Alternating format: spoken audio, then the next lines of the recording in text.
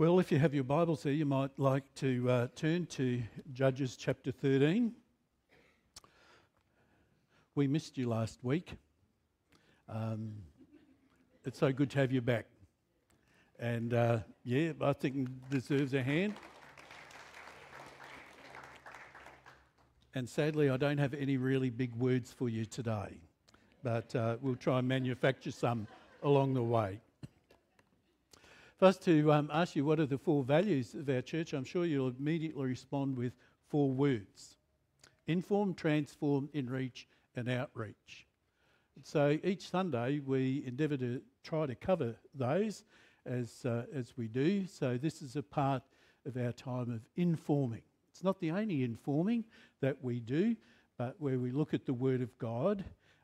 But even as we've been singing, some of those words have been so precious and so on that's informing us. Transforming has to do with worship.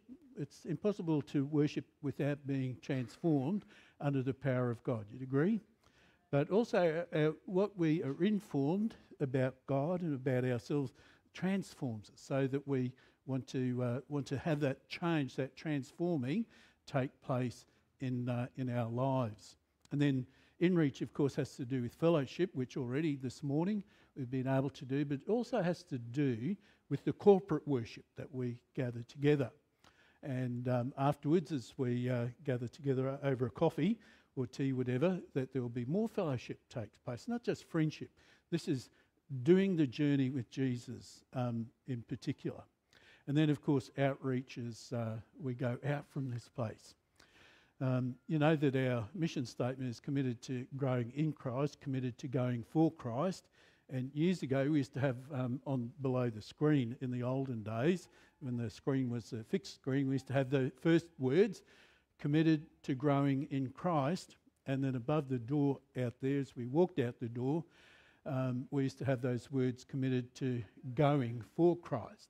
And I said to somebody once about, well, what are we going to put over this door over there? And their response was, we're committed to going for coffee. So I can't remember who it was who said that.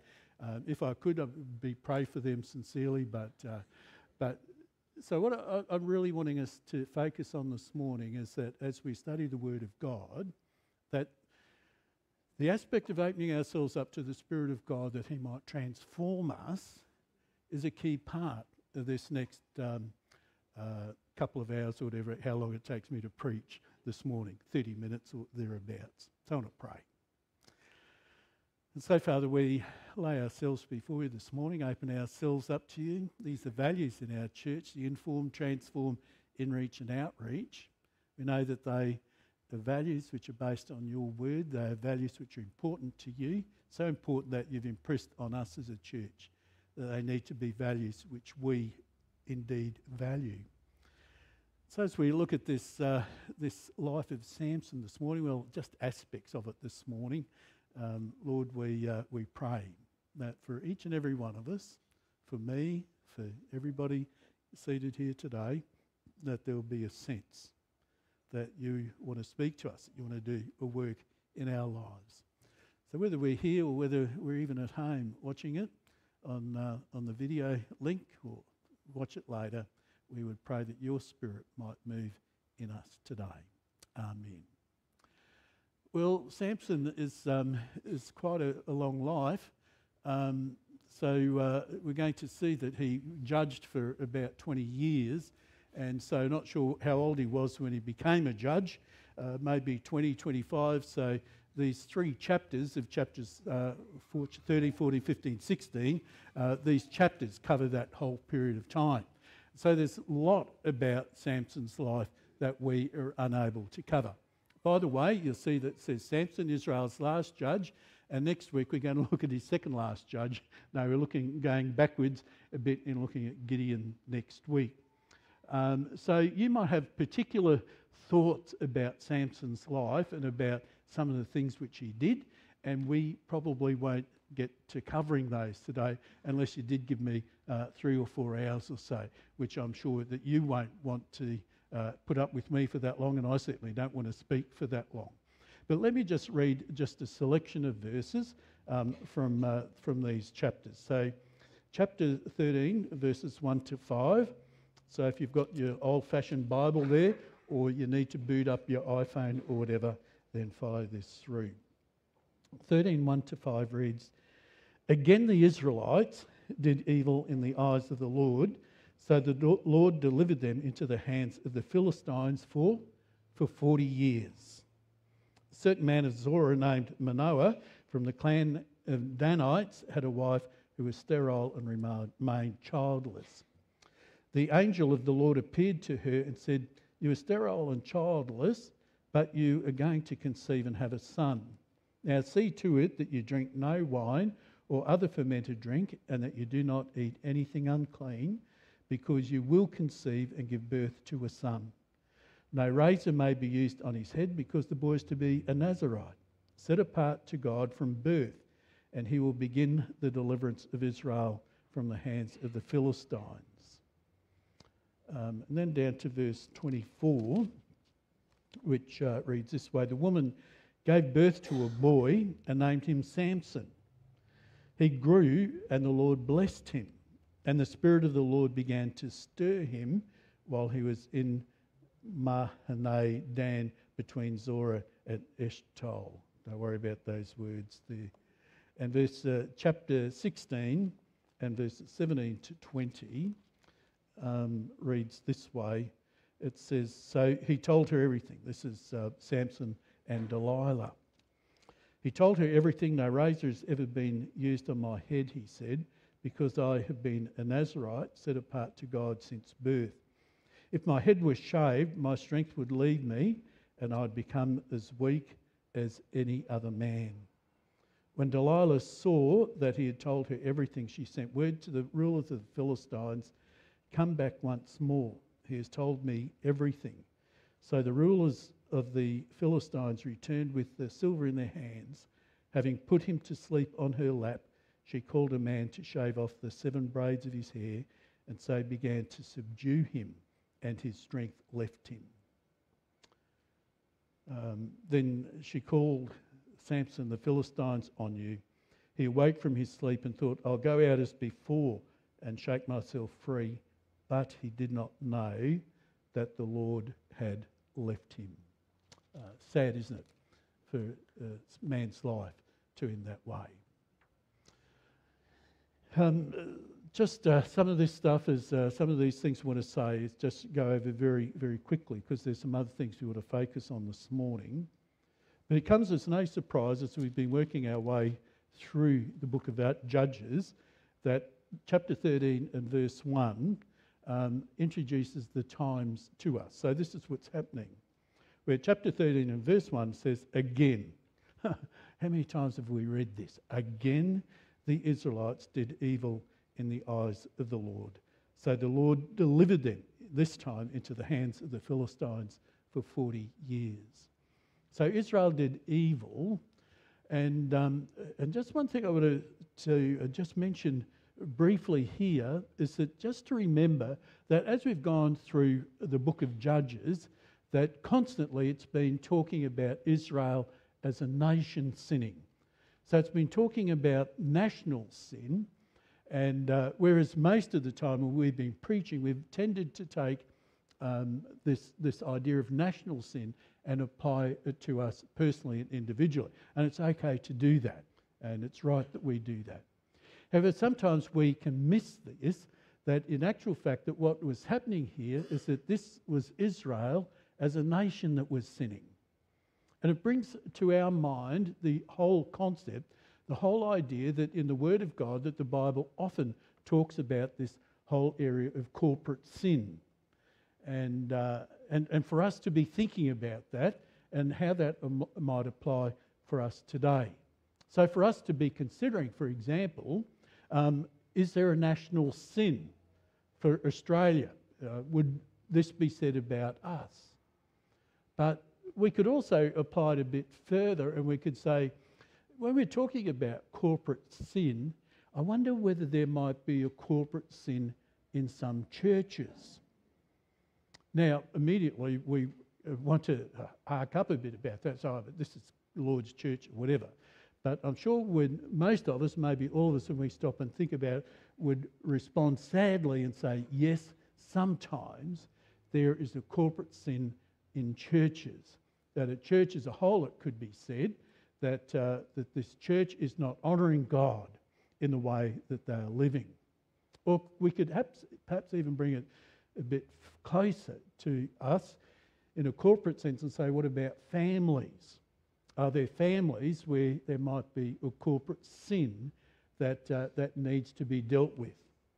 And once again, I don't know what your observation has been, or maybe even your experience, but to say, yes, there are cases where there is a corporate sin which has taken hold as the family, which is a part of their DNA, which needs to be dealt with.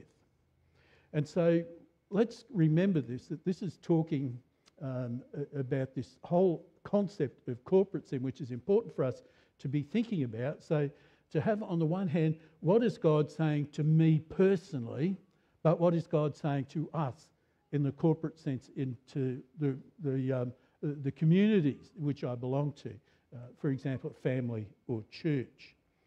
And as we've read that God punished them, and for the same verse, chapter 13, verse 1, that they're under the Philistines for a period of 40 years, which, when you stop and think about it, that's a long time. Take 40 years back from now and think back all that's happened in that time. It was for this whole period of time where the Philistines ruled over the children of Israel as a part of their punishment. And then following that, or as a part of that, towards the end of that time, Samson is being raised up, and he led or he judged for a period of 20 years. And these 20 years is mentioned a couple of times, chapter 15 and verse 20, and chapter 16 and verse 31. Now I want us to focus on this man, this character called Samson. And to realise this is that Samson was a man who was specially chosen by God. In the reading which we have read, of course, we've seen that even before Samson was born, even before he was conceived, God had him in his mind. And so there was this whole idea that God had a plan, that God plus Samson were going to work in a partnership.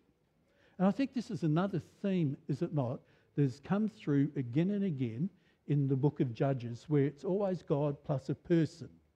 And we've applied that to us as well. God plus you, God plus me, is that God and me working together. And so God and Samson having this partnership of working together.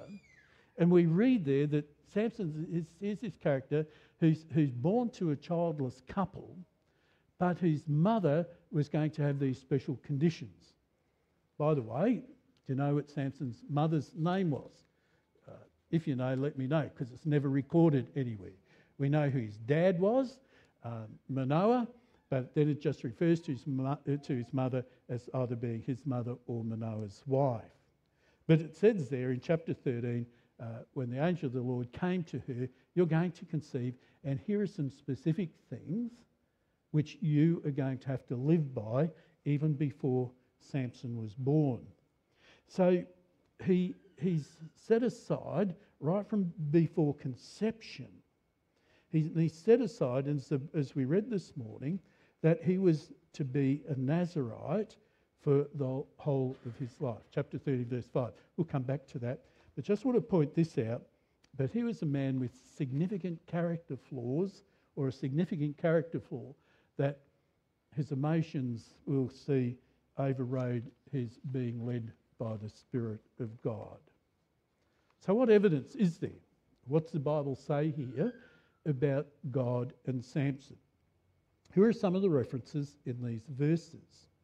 Okay, chapter 13 and verse 5, that he was dedicated to God from the womb.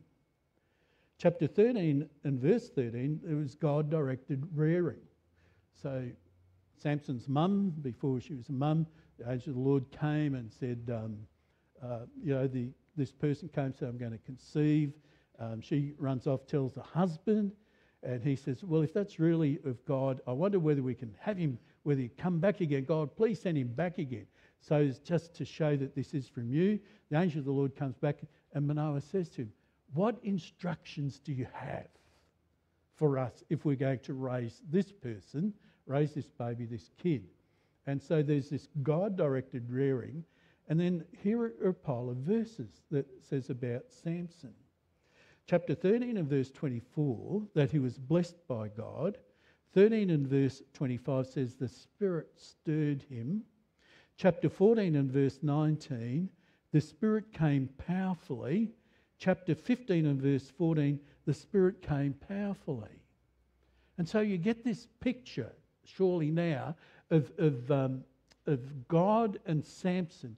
God wanting to arrange or to go into this partnership, and God aligning himself with Samson, just infusing himself with Samson, with his life, and that Samson, you and I have got a job to do. But what we'll discover, and you're probably already aware of this, is that while God was doing his part, Samson had not partnered adequately with God. And then we read that last part, which we just read a while ago about God and Samson, that chapter 16 at verse 20 says this, that the Lord had left him. What a terrible thing to occur.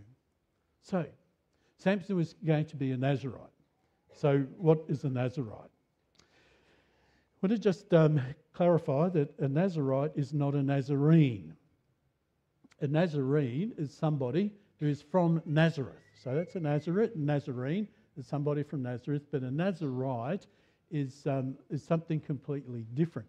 A Nazarite is a person, male or female, who took out specific vows before God. And all of these vows and all the things that are, or the vow and all the requirements of that vow are outlined in Numbers chapter 6, verses 1 to 21. So if you want to know some more details about what a Nazarite is, if you're thinking about doing such a thing, if God's leading you that way, you'll need to memorise Numbers 6, 1 to 21. And the meaning of the Nazarite, the Nazarene is somebody from Nazareth, but the meaning of the Nazarite means to separate, consecrate, or to abstain. That's from the New Bible Dictionary. And here's what it involves. Number one, to abstain from wine or grapes or any intoxicating liquor, any intoxicating drinks. That was part of the vow. Secondly, no haircuts is another thing. And thirdly, there's also to stay away from dead bodies and unclean food. So those are the three primary things. There's a lot more in Numbers chapter 6, but they're the key things in this vow. No alcohol, stay away from unclean things, from corpses. Even if somebody undertook a vow, a Nazarite vow, and a relative died, Numbers 6 says here are some things that need to be done. Had to start the vow all over again. But and thirdly, this other aspect of not having a haircut. And so it's important for us to understand this in the light of Samson as we examine his life. Now, for the Nazarites, the vow might only be for a specific period of time, and once that vow, that period of time was completed, then there was things to do. Cut your hair, burn the hair as a sacrifice, all sorts of things. Number 6, go home and read it if you want to follow that through.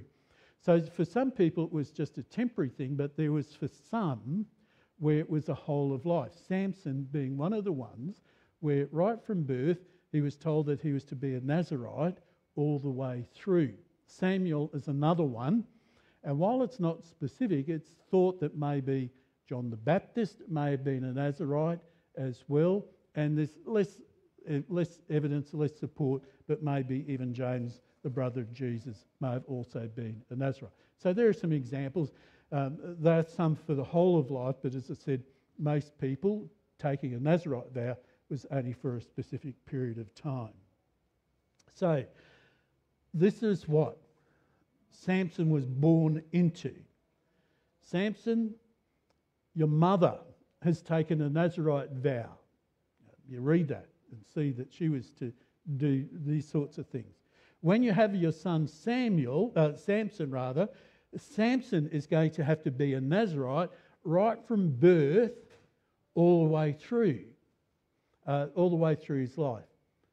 No grapes, no alcohol, no nothing, no haircuts, don't touch any dead corpse or touch any unclean food. So, let's get into this life of Samson a bit. So when we turn to chapter 14 and verse 5, what do we read there in chapter 14 and verse 5? Samson went down to Timnah together with his father and mother. And what's the next phrase say? As they approached what? The vineyards of Timnah. Samson, what are you doing around the vineyard?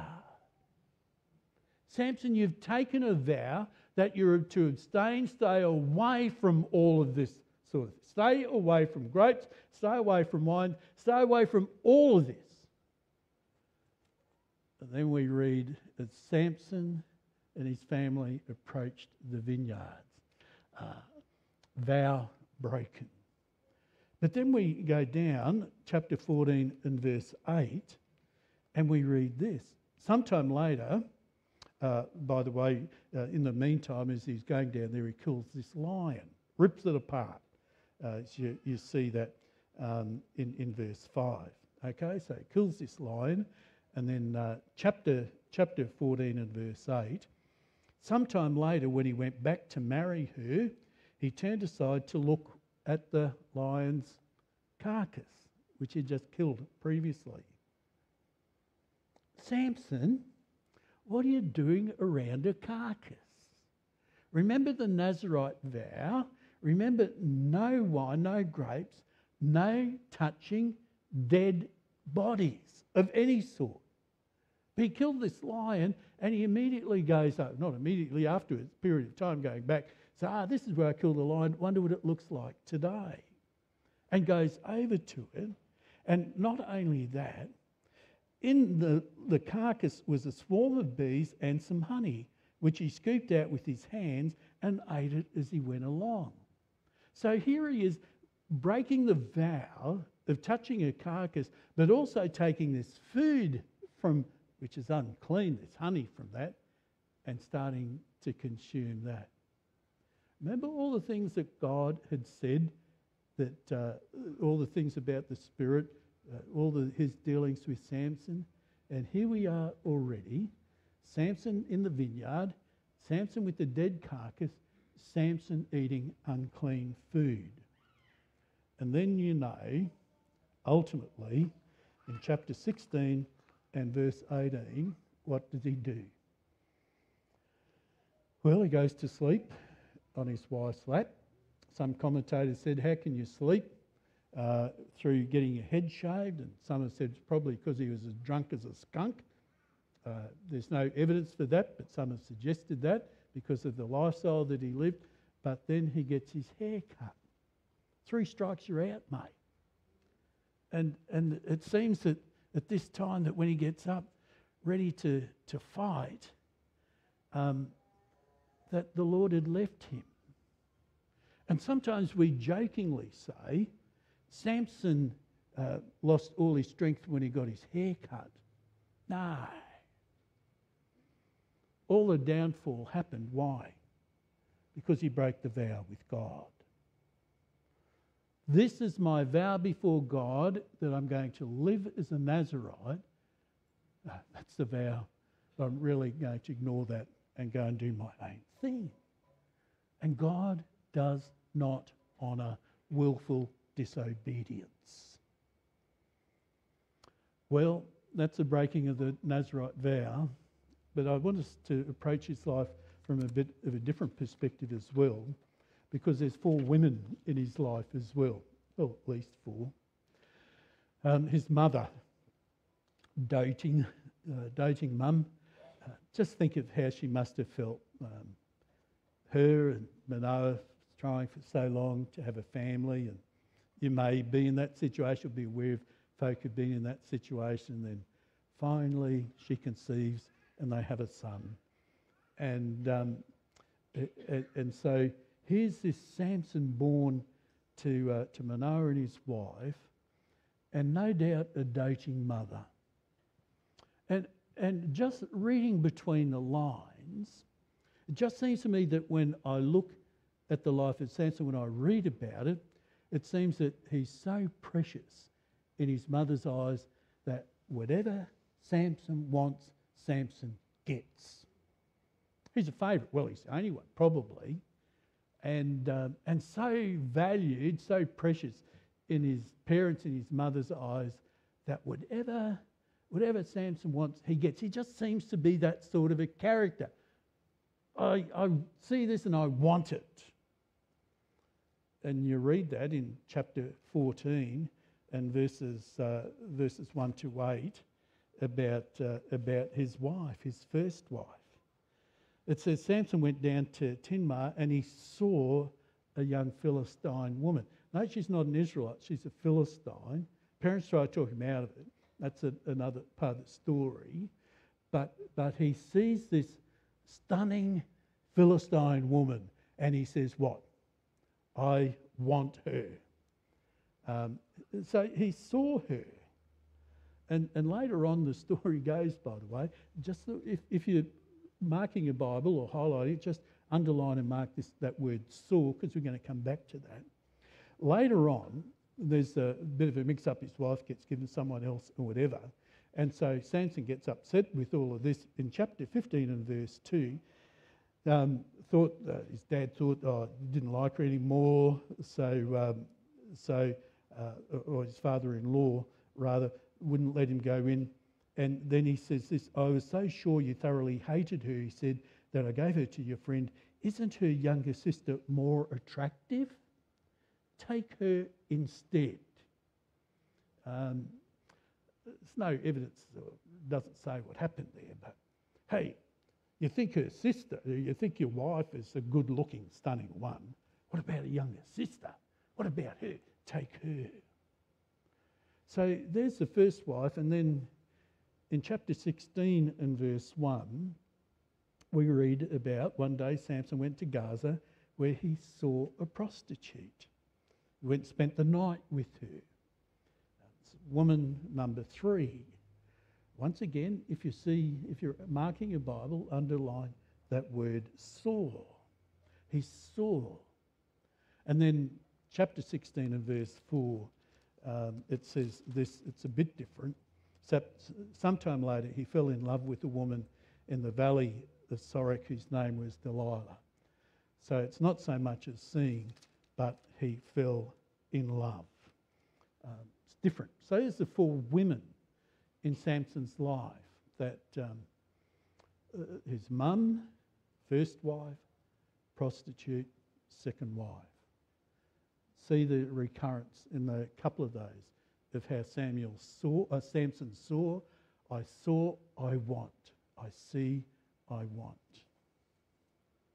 Then with Delilah, there's 4 secrets that we want to take have an awareness of. Here are the 4 secrets. Delilah says to him, because she's being bribed by the Philistines, where his wife's loyalty is more to her country than to her husband, and her countrymen come to her and say, find out what Samson's strength is. She asks him and says, chapter 16 and verse 7, if you tie me up with fresh bowstrings, I'd lose my power, break them. Second time, tie up with new ropes. Third time, braid my hair into a loom. Folk, don't you think that Samson, after attempt number 3, would start to think, I wonder whether my wife has got it in for me? Doesn't that strike you? Maybe he was all strength and all muscle and no brain or something, but just men, just be aware of that. And women even be more aware of that. that if the same thing happens 2 or 3 times, you've got to start thinking, is there a pattern here? And finally she says to him on the 4th occasion, you know, what it really is if I break my vow with God. Well, that's not the words he uses, but that's what's happening. If I finally break my vow with God, God leaves me and I lose my strength. So what went wrong? I want to say, first off, that where it started to go wrong was in that word that I've asked you to underline, was that he saw. In chapter 14 and verse 1, it says, Samson went down to Timnah and saw a young Philistine woman, and he said to his mum and dad, I need her, I want her. And if you duck down to 14 and verse 7, he went down later and talked with the woman, and what? Oh, he liked her. Isn't that interesting? I see this beautiful Philistine woman, I've got to have her as my wife. Mum and dad, get her for me. And then later on, he goes and has a chat with her. Oh, by the way, I like her. She's not a bad sort even to talk to. And chapter 16 and verse 1 also says about how Samson saw, was attracted. He's a womanizer, and he saw. But I want to say this, and just talk to men for a minute. You know exactly what's going on here, don't you? Because us men really respond to the eye gate. And we respond just to beauty more than anything else. And folk, it's something we've got to address, and address very, very early. We've got to do something about it. And if women, if you're not so sure about that, then I encourage you to do this. Go to the beach or go to a shopping centre. Wait till a stunning woman walks by, and then don't look at her, but look at the eyes of all the men round about. And you'll know what I'm talking about. And you see, men, we just have to guard our eyesight. That's how God has wired us, but that's not the excuse to let it go wild. But rather it's something that we need to bring under control. And that's why it's so difficult in a day like today, when it's so easy on the internet to access pornography. So we've got to stay away from that. And we've got to keep our guard on our eyes, even just looking around about us. We need to do this. And this was Samson's downfall, is that he was more than happy just to let his eyes just roam free, and then to respond accordingly. She's a beauty, I need her. She's a beautiful woman, I need her for a wife. She's a beautiful looking prostitute, I need her for the night. And this is how he was responding. And so what we need to understand here is this, is that his emotions overruled his obedience to God. And in Samson's case, it's a case of his eyesight, what he was looking at. But for us, it could be any other emotion. And we've got to ask ourselves this question: where is God in all of this? Is it best for me or others, or does it focus on me or others? I can see my time has gone, and I've still got a bit to say. Please forgive me. I want to just quickly look at some sin statements. And I want us to have a look at these and just to see how they apply. Statement number 1 is this, is that sin blinds, then it binds, and then it grinds. Blinded Samson, it bound him, and then it brought him down. This next statement, which I heard from Chuck Swindoll, and whether it's his or someone else's, says that sin will take you further than what you want to go. It'll keep you longer than you want to stay, cost you more than you want to pay. And then there's this other statement to be aware of. It's easier to deal with the temptation than the aftermath of sin. If you want a philosophical definition of sin, sin is the irrational assertion of one's own independence. If you want a theological statement, sin is lawlessness, 1 John 3:4. If you want a practical one, sin is anything that takes precedence in my life ahead of God. What we have here is that at the end of, towards the end of his life, Samson is at the end of his rope. Do you remember a sermon which I preached on the 17th of September this year when I gave everybody a bit of rope? Do you remember that? Some do, some don't. I said, when do we pray best? We pray best when we're at the end of our rope. And the encouragement was this, is that don't wait till you get to the end of your rope, but pray first. And that was the verse, seek first the kingdom of God, was the verse that I preached on. But it wasn't until Samson was at the end of his rope, after breaking all the vows, that he turns and prays to God. Samson called out to the Lord, Lord God, remember me, I pray. Please strengthen me just this once, God, so that I may get full revenge on the Philistines for my 2 eyes. You know the outcome. But Judges ends badly. It says at that time, the last verse in the book of Judges says this, at that time there was no king in Israel.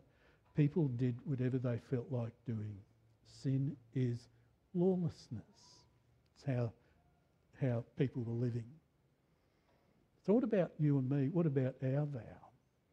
The Bible is full. I'm just talking to people who are Christians now. The Bible is full about our obligations, about God and us working together. And I've just chosen this one verse, or 2 verses, 1 Corinthians 6, 19 and 20. It says this, do you not know that your body is the temple of the Holy Spirit who is within you, whom you have received as a gift from God, and that you are not your own property? You're bought with a price. You're actually purchased with the precious blood of Jesus and made his own. So then honour and glorify God with your body. Folk, this is a vow for every believer. Don't you know that you as a believer, that I as a believer, that I'm the temple of the Holy Spirit? God indwells me. That's what the temple is. How did I come there? Because I've been bought. I've been bought with the price. The price is the precious blood of Jesus. How precious, how valuable that is. And so I'm no longer my own. I'm no longer my own, but I'm here to do whatever God wants me to do. And because of that, then I must honour and glorify God in my body. God and you working together, not like Samson and God. God's doing his part, but where's Samson? One story and I'm through. A couple of months ago, I had a dream. I had other dreams too, and I probably have a lot of dreams that many I don't remember, but I had this, what I think is a significant dream for me, and it's still very vivid in my mind. And this is how the dream went. I was with a group of people.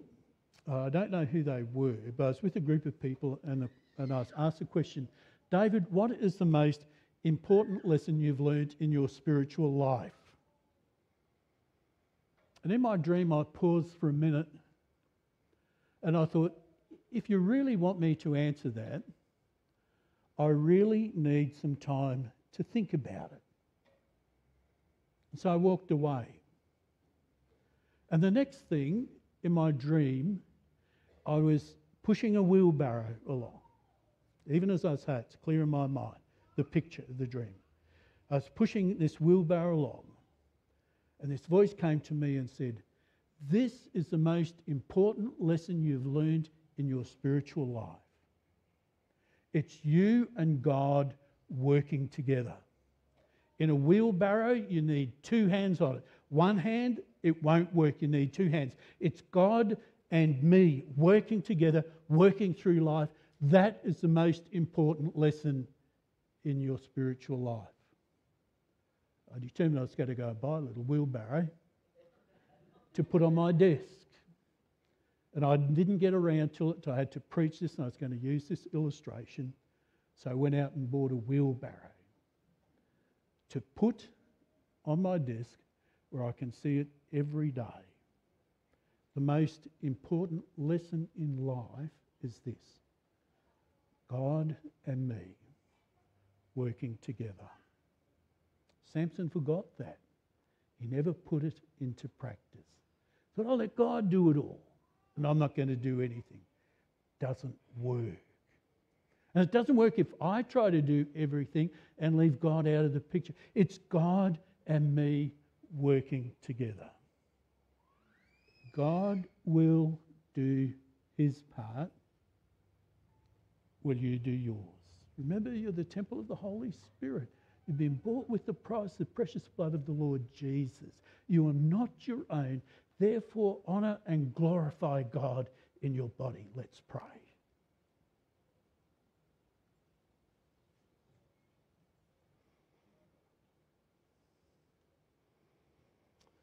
Oh Lord, what a hard lesson it was for Samson to learn. Help us, Lord, to learn vicariously, to learn from his example and not to go down the same pathway. Lord, help us every time we use the wheelbarrow to remember that this is the picture of the spiritual life, you and me working together. Help us to remember every time we get a haircut that we haven't taken a Nazarite vow, but our vow is to stay true to Jesus. Grant us the courage and the grace to walk in step with you as our prayer, to honour and glorify you, our Heavenly Father. Amen.